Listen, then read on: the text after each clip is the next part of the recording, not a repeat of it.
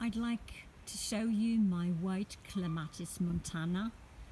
It is the earliest flowering clematis in my garden. I don't know the name of the variety, unfortunately I have forgotten it.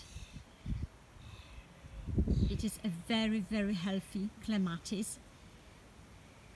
It's really disease resistant and it is extremely vigorous. So the only problem that you might have with it is that it needs severe pruning from time to time, because it just wants to grow everywhere. In my garden it grows on my gazebo. It's a pity I am filming from the ground level because you cannot see the size of it. But it's a real beauty.